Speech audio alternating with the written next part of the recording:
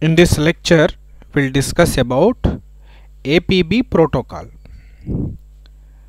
So this is the APB protocol spec or specification or data sheet, like a manual. Okay, I downloaded this from Google, this PDF or spec. See here how many pages? 28 pages. I will explain all 28 pages from starting to ending. Okay. So this is the first page. See the title, AMBA APB protocol. AMBA full form is Advanced Microcontroller Bus Architecture. APB means Advanced Peripheral Bus. Okay. So this AMBA is like a family. This APB is like a family member. In this family, AMBA family, there are some other members like APB, like AXI, AHB, ASB. Again in this APB, AHB, ASB or AXI, there are some other versions or revisions. Again sub family members like that. Okay, right. We will discuss about this AMBA later in some other lecture. In this lecture we'll mainly concentrate on APB. Okay, here you can see version 2.0, version or revision. It means the spec is APB version 2.0. It means there are some other previous old versions like version 1.0. Okay, so version 2.0 is also called APB4. So the spec is APB4 or APB version 2.0. Okay na? Right. So I will tell you why it is called protocol. Okay, when we go to further pages I will tell you. So we'll go slowly one by one because I want to explain this APB very detailed slowly, because this is the basic protocol. This is the basic project. If you understand this well, you can do remaining protocols or projects very well, industry standard protocols. Okay, so this is also industry standard project or protocol. Okay, and I will do some other lecture, separate lecture, what is protocol, how many protocols are there, why protocols, that also I will do later. Okay, this lecture only particularly APB, no other topics. Okay, so this is nothing, just scrolling. Whatever important I will explain that only. Okay na? And if I miss any point after uploading this lecture, I will listen this lecture. If I miss any important point, I will do another short lecture and I will upload. Okay, right. Okay, this is the syllabus.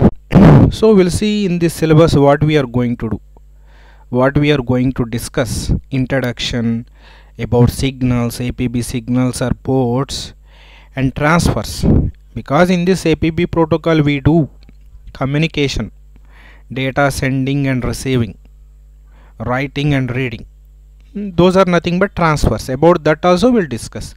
And operating states. State means you should remember, you should remind the word state mission. Okay, so we will discuss the state mission of this APB. Okay, these all things we'll discuss in this lecture.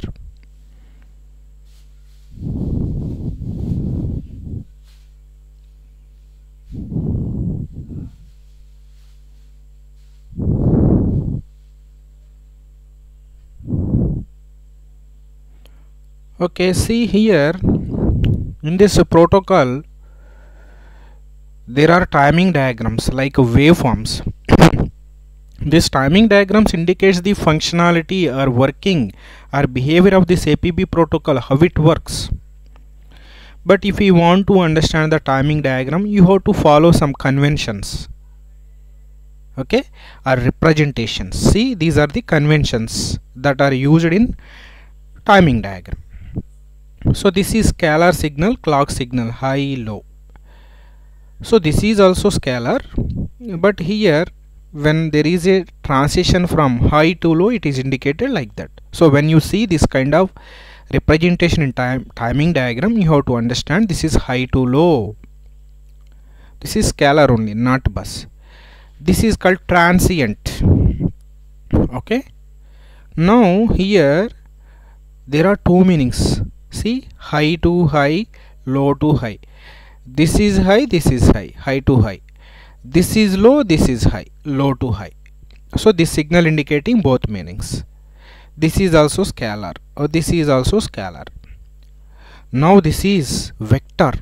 This line together one signal. So it is a bus vector signal, not scalar or single bit. It's a multi-bit signal. So if you see like this, this is called stable bus. This is like empty, stable bus. Okay, right. Now this stable bus, then you can see one single line. So stable bus to high impedance, the single line is called a high impedance. Stable bus to high impedance. Now this is called bus change. See, stable bus, but there is a change in this. So this is called bus change. Now see, single line, like here high impedance. Now here stable bus. So high impedance to stable bus. So these are the representations. Even you don't understand this, no problem. I will explain you timing diagrams very clearly. Okay. And one important point here you have to know. Sometimes the signal what I told, this is bus vector. But in timing diagram, sometimes scalars also they representing with this kind of representation. So that is scalar, at the same time they maintaining high, at the same time they maintaining low, so that it is looking like a bus or vector. Okay, so this may be bus or this may not bus. How we know? So here whatever the signals available in APB, there is a clear mentioning which one is scalar, which one is vector. So that signal names also there. If that signal name vector, scalar signal name looking like this, this is not a bus, this is scalar only, but at the same time they represented high and low. Okay, if they represented high and low at the same time, this will be not considered, this is not considerable. Okay, so here the point is, if you see this kind of representation to any scalar, this is not a bus, this is not considerable. Okay, remember that. I will show that in timing diagram. Okay, and again there are some signals in this APB protocol. So those signals, with that signals we can observe 2 points like asserted, unasserted, like that, or not asserted. Okay, and signals can be high level signal, low level signal. So with respect to high level signal, asserted means if you apply 1, it is asserted. Suppose if it is a low, active low signal, low level means active low signal, asserted means when you apply 0, that is asserted. So for active high, when you apply 1, that is asserted. For active low, when you apply 0, that is asserted. In else case, unasserted. For both. Okay, right. And in some signals you can see this n before that signal or after that signal. This n indicating negate or active low. So here out of all APB signal, one signal is there, that is called reset. We use active low reset. So with reset you can see this one. Okay, so why they using active low reset? Because this reset signal is equivalent to system bus signal. Okay, that's the reason. But clock we are using positive edge clock. Okay, right, because of peripheral. Okay, we are using positive edge clock because of the peripherals connected to this APB protocol. Okay, right.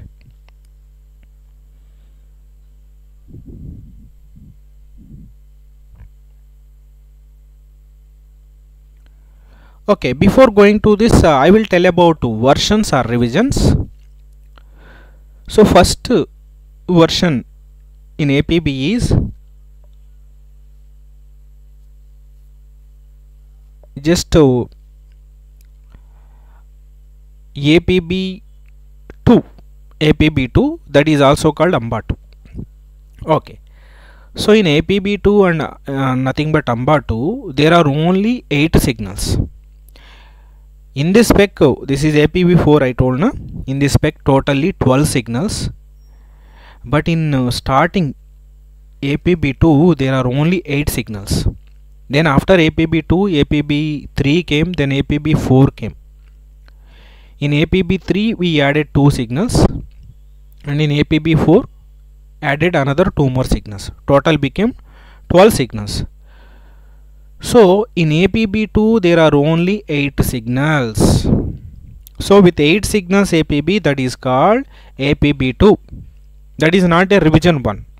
Just APB 2 AMBA 2. There is no revision name to that. Then AMBA 3 or APB 3, that is called revision 1 or version 1.0. It contains 10 signals. So 10 signals APB is called APB 3 or version 1. Then 2 more signals added to this version 1, that became version 2, nothing but AMBA, just AMBA, nothing but APB 4. Okay, so APB 2 8 signals, APB 3 10 signals. This is nothing but version 1, and version 2 nothing but APB 4. It contains 12 signals. Okay, so now the latest is APB 4 or version 2, 12 signals. So that spec only we are discussing now. Okay, so now this APB protocol is a low power protocol, low complex and low cost protocol. It is used for low performance applications. Okay, for example, so we connect peripherals to our system. Okay, so that connection may happen between that peripheral to that system on chip. Suppose I connected a keyboard to my system. You know, when you pressing key, one key only 8 bits going to the system. So to communicate 8 bits you no need much performance. So in that kind of low performance or low speed applications we use this APB protocol. Okay, so now, and you know, this I told you, along with this APB there are some other protocols. This APB protocol is compatible with AHB, AHB Lite, AXI, AXI Lite, AXI 4 Lite. Here observe, this is AXI, this is AXI 4 Lite. With these protocols also we can connect, we can interface. Okay, right. When we interfacing we use bridge protocol between these protocols and APB. Okay,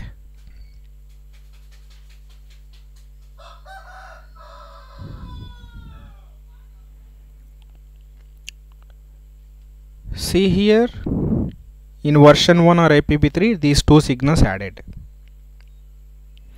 What are the signals added? P ready, P slave error.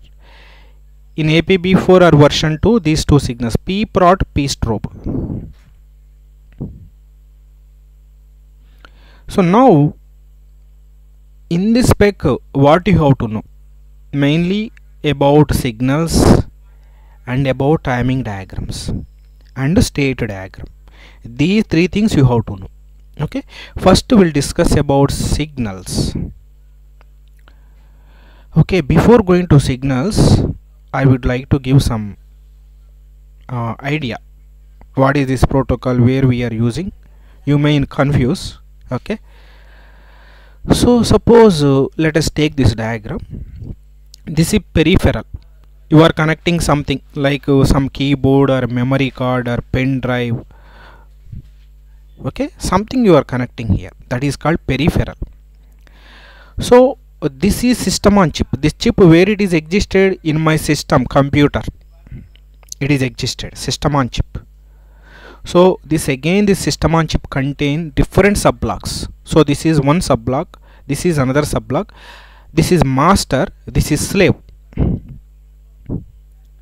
Okay, so when you connect that peripheral to the system, that will connect to the peripheral to system on chip connection. It will connect through peripheral protocol. Suppose if this peripheral is a keyboard, this will become keyboard protocol. If it is a memory card or pen drive, if it is a pen drive, it will become USB protocol. Okay, right. So peripheral and peripheral protocol. This peripheral protocol connecting this peripheral and this slave. This slave is nothing but controller. This is called peripheral controller. Peripheral protocol, peripheral controller. This controller or slave is connecting to the master through APB protocol. So this APB protocol, where it existed inside the chip, that's why APB is called on chip protocol. This protocol is not inside the chip, this is called off chip or peripheral communication protocol. In APB, the word peripheral is there. It doesn't mean it is a peripheral protocol. It is a on chip protocol. It is connecting the peripherals. In that sense, it is a peripheral protocol. But it is a on chip protocol. What is meant by on chip protocol? The protocol connects the blocks inside the chip is called a on chip protocol. So this APB is a on chip protocol. Okay, you know, sometimes to your system you may connect to so many peripherals, like see here, I am connecting mouse or keyboard, some pen drive, so many other things you are connecting.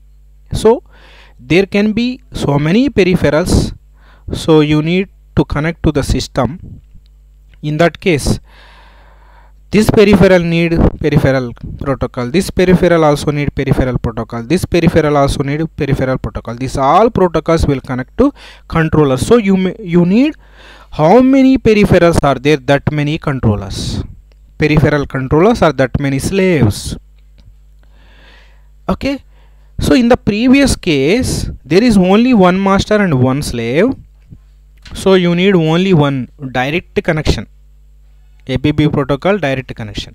But here, when there are multiple slaves, you cannot connect directly. You need some other component, that is called interconnect. This component will exist between master and multiple slaves. Okay, so these all controllers will connect to interconnect. That interconnect will connect to this master. Now this connection and these connections all are APB protocols. Okay, right. Okay, now you got some clarity. Now we'll go to the signals.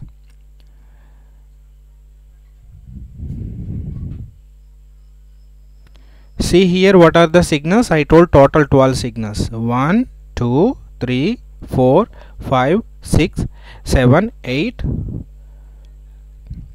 9, 10, 11, 12. Okay. So what are the signals there in APB2 that I will show. This one, this one, this one, this one, this one, this one, this one. Okay, so this slave error not there in first. This one also not there. This one also not there. This one also not there. Except these 4 signals. Except P prot, P strobe, P ready, P slave error. Except these 4 signals, remaining 8 signals there in APB2. Okay, in the first APB, not version 1. Version 1 is APB3. Okay, right. If you observe these all signals, the first letter character started with P. So every signal in APB will start with the letter P.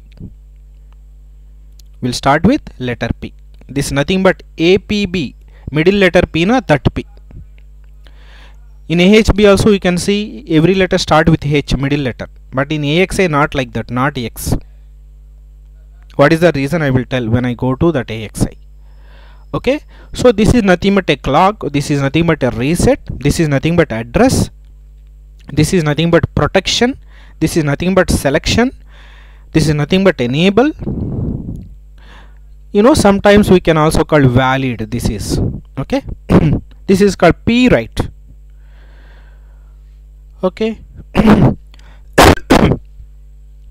So this is like PW data, nothing but write data. This is nothing but strobe. This is ready. Okay, this valid and P enable and P ready, these are for handshaking. Okay, it's nothing but valid ready like that. So PR data, read data, and this is nothing but error, slave error. Okay, so I will explain one by one. So first what we have to see here in this protocol, there are 2 components existed. Na? One is master, that is also called bridge, APB bridge. One is slave, that is also called slave interface. Okay, right. So now out of that 2 components, which signal generating, which component generating these signals, that we have to know, so that we can know the direction, which one is the input port, which one is the output port. So when we do coding, we should know the list of the signals, and we should know the direction of the signal, which one is input, which one is output, and we should know the size of the signal, whether it is a scalar or vector. If it is a vector, what is the bit size, width. So those details we should know. So now I will give clarity. So here clock, reset, write, enable, P ready, P select, P slave error, these all are scalars. P address, PW data, P read data, P strobe, P prot, these all are vectors, multi-bit signals. Here I given size also. Address 32-bit, PW data 32-bit. If write data 32-bit, read also 32-bit. Okay. This P strobe is a 4-bit signal, and this P prot is a 3-bit signal. So I given sizes also. It means in the coding this signal how to write 0 down to 2.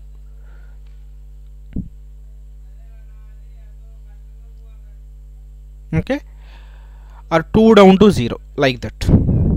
Okay, right. So now we understood which one are scalars and which one are vectors, and the size of the vectors also. Okay, now we'll see the directions. So here I take an APB master, here I take an slave. Okay, always remember, in any project or in any protocol, not only this one, clock and reset always input ports. Remember that they always connect to master. Okay, so here I given clock and reset. I told this is post. In APB we use post wedge clock and negate reset. Okay, so this reset is directly connect to our system bus. Okay, this P clock is coming from clock generator.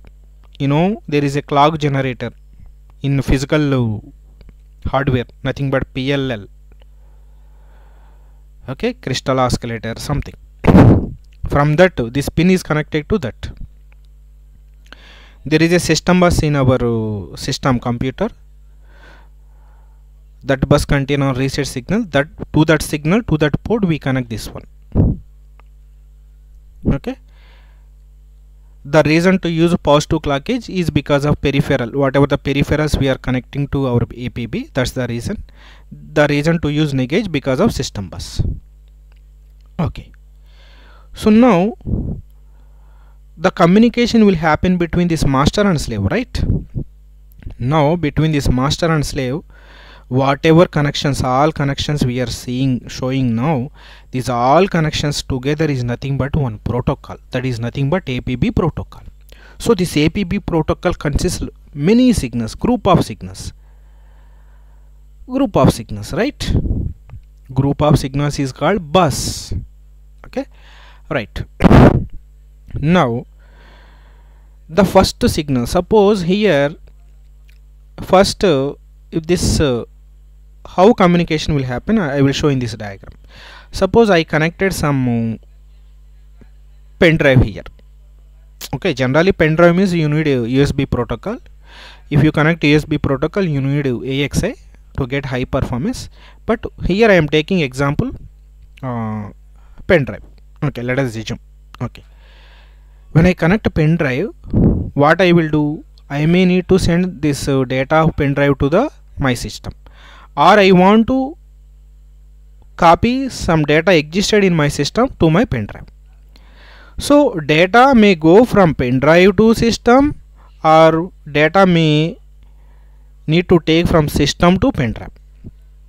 Okay, so when you want to send data, the data from this peripheral will go to controller. From the controller or slave, it will go to master. So when data going from slave to master, this is called reading, because master is taking the data, it is reading the data from the slave. So this is called read transfer or read transaction. This is nothing but data going here is called read data. Okay, suppose when I want to take some data from my system to this pen drive, from this master to data will go to slave, from the slave to peripheral it will go. So in this case master is giving the data.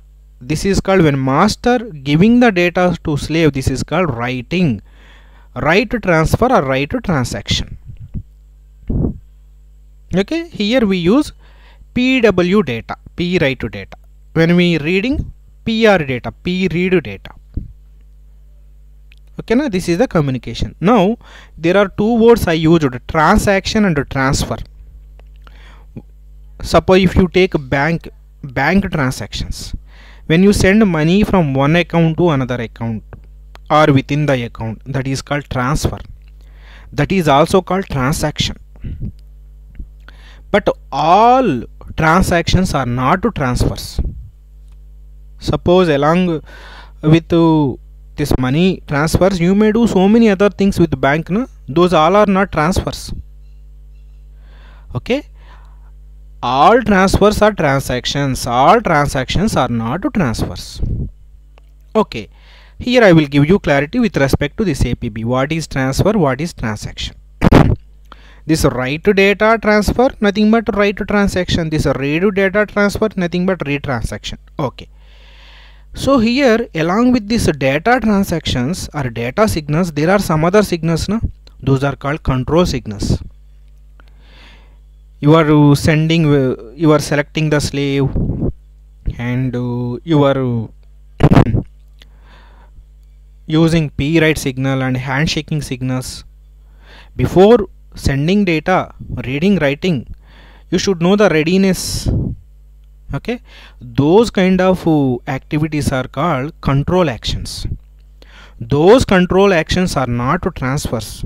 They are transactions, but they are not transfers. Okay, but this data actions are transfers and transactions also. Okay, na? Right. So now this is master, this is slave. So transactions or transfers, reading or writing or accessing, read access or write access, happening between these two elements or components. Okay, so here how will happen? Suppose I have to select some slave. Suppose here only one slave I am showing, there can be multiple slaves. I need to, so whether I want to send data to slave 1 or slave 2 or this slave or that slave, I have to select the slave na, before sending to data.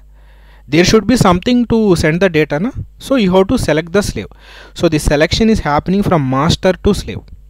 Master is selecting, so P select is a output signal. Output signal means if the signal direction outward to master, that is called output signal. If the signal direction inward to master, that is called input signal or input port. So P select is a output signal. See here where I given P select, it is going from master to slave. Then write signal, you will do write operation from master to slave na. So okay, this write is not a write data. This write is telling whether write access is happening or read access is happening. Okay na? Because here we cannot do write and read at a time. It's like a single port RAM project I told na. Okay, like that. So we should, at one time it can do only write, or at one time it can do only read. So whether it is doing write or read, we can know by this P write signal. So this P write also will generate by master. This is also output signal. Okay, now P enable. So this P enable is handshaking signal. So before taking data or sending data, whether the slave is ready or not. So to request, to send the request, we use P enable. This request also, even for writing and reading. Suppose master will ask a slave, I want to send some data to you, are you ready? This is called write. Suppose when master want to take the data, it will ask the master slave, are you ready to give me the data? This is called read. So for that requesting, whether it is ready or not, to request that, master will send the data to the slave, that is called P enable or P valid, like that. Okay, then P address. So when master want to send the data to the slave, in the slave also there is a memory, it will also contain addresses na. So to which address it want to write, or when it want to take the data, from which address it want to take the data. That address also for reading and writing, who giving? Master only giving. So address also output port. Okay, now write data. Write will always happen from master to slave na, so write also output port. Now P ready. So when master ask the slave, are you ready or not, who will respond? Slave will respond na? So this ready, yes I am ready, it is responding, I am ready to give you the data or ready to take data from you, that is telling by slave. So P ready is a input signal. PR data, read always happen from slave to master na, so PR data is also input signal. Error, who will give error? Always slave will give error. Slave will give error. There are so many reasons for this error.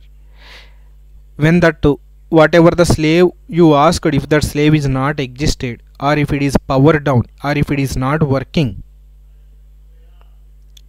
okay, or if the transaction failed, that status will indicate by slave only to the master. So this is also P error, also input signal. And P stop, what are the two signals remain? P prot and P stop. These are output signals. I will tell what is this P prot and what is P stop. These two signals also output signals. So out of these 12 signals, more signals are output signals, less signals are input signals. Only 3 signals are input signals. What are those? Ready, response, read, reading, and error. error from slave. You can easily remember. These three signals are P ready, PR data, P slave error. These three are input ports in APB, remaining, and these two also, clock and reset. So total 5 signals are input. Out of 12 signals, 5 are input ports, remaining all are outputs. Clock and reset always input. Okay, you no need to check whether master slave, like that. Okay, right. And this address, read data, write data are vectors. Again this signal, again this is group of signals, this single line, group of signals. So this group of signals of address bus is called, this group of signals of address is called address bus. This group of signals of data is called data bus. Write data bus, read data bus. Okay, so I hope you understood. Now we'll go to the functionality of each signal. What is the purpose of clock? You know, this APB is a synchronous sequential circuit because it is working with the clock edges. If there is a clock, this is a synchronous circuit. If it is working with edges, it is a synchronous sequential circuit. So whatever activities or transactions we are telling, these all transactions will happen with respect to positive clock edge. So to give the synchronization or timing, this clock is useful. Okay, right. Now reset, you know, reset to bring the circuit to known state. Okay, right. When you want to reset the signal, so what we have to apply when you want to reset this APB? You have to apply 0 because active high, active low reset, na? Right. Now P address.